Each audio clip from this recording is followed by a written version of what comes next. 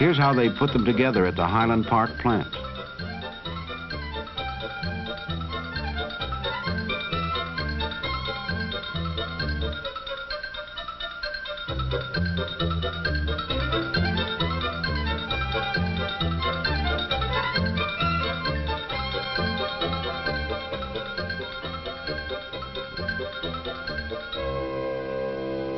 A car comes off the end of the line every 10 seconds.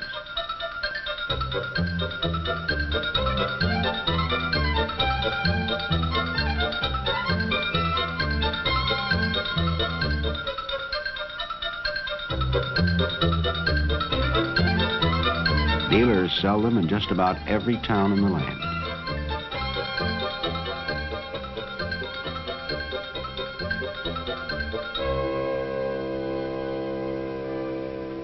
There's no end to what you can do when you own a car.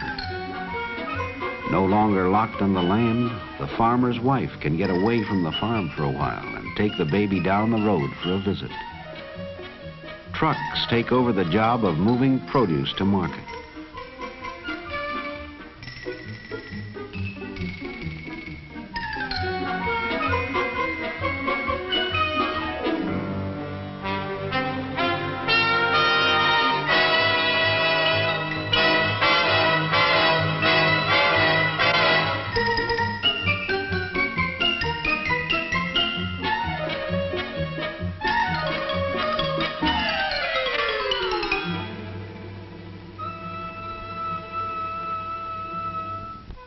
The Sunday afternoon drive becomes a national habit.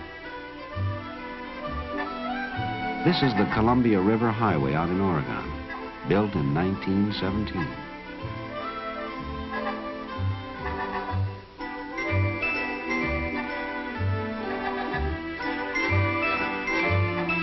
Magnificent sights to see in America, and a car's the way to get there.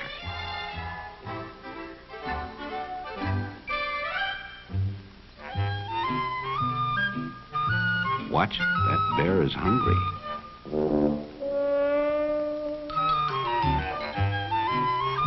For a real vacation, nothing beats a camping trip.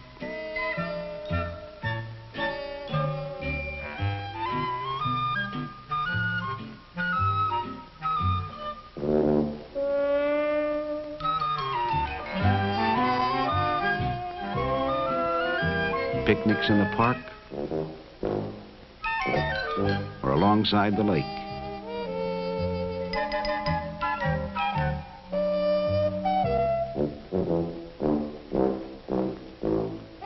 You can even sleep in a car if you want. Henry Ford and his friends go camping in style.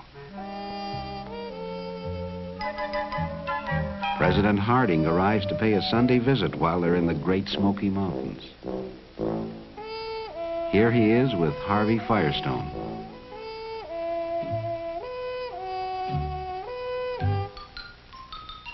Ford chops wood for exercise.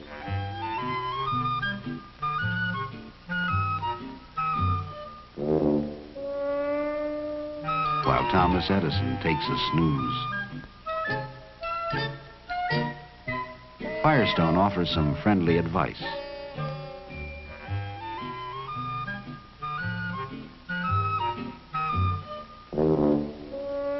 The president takes a turn with the axe.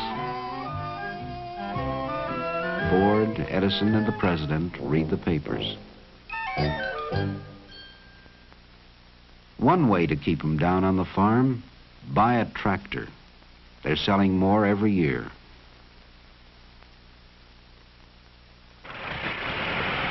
Modern equipment speeds up the work, makes it easier and more efficient too.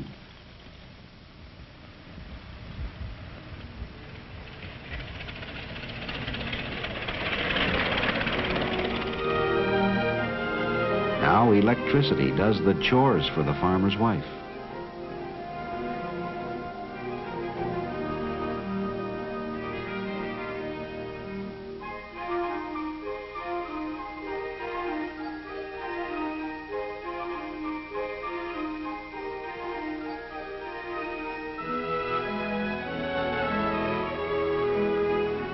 and running water wherever you want it. No more trips to the pump. And no more churning for grandmother. There's a growing problem in the cities. What to do about all the traffic? Sometimes it seems to go like this.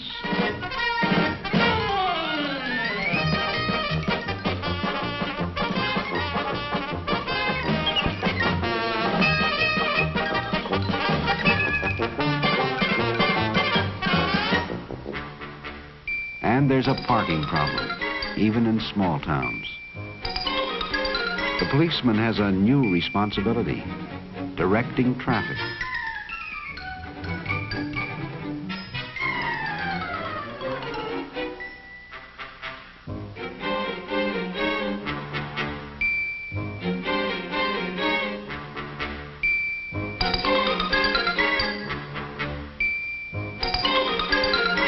Steps are taken to dramatize the need for safer driving.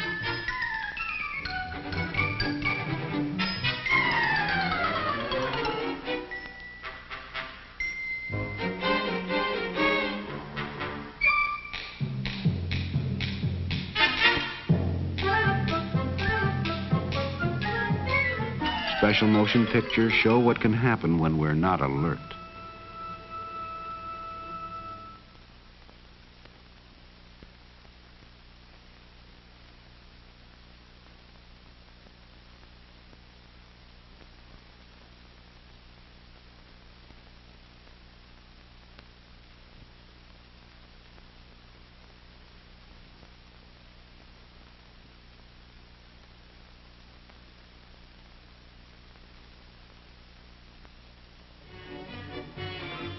The age of the automobile changes nearly every aspect of American life. The tempo quickens in city and country. No longer a luxury, almost everyone can afford to own a car. And sometimes it seems that we're all on the road at the same time. We're a nation on wheels, and soon to take to the air as a slim young man in a silver plane opens up new horizons.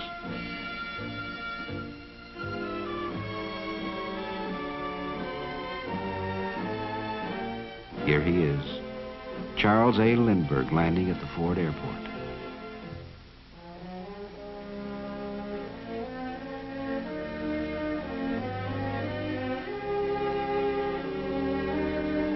Another pioneer gives us the courage to try something new.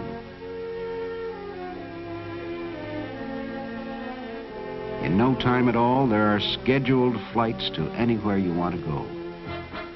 The dimensions of time and space are further diminished.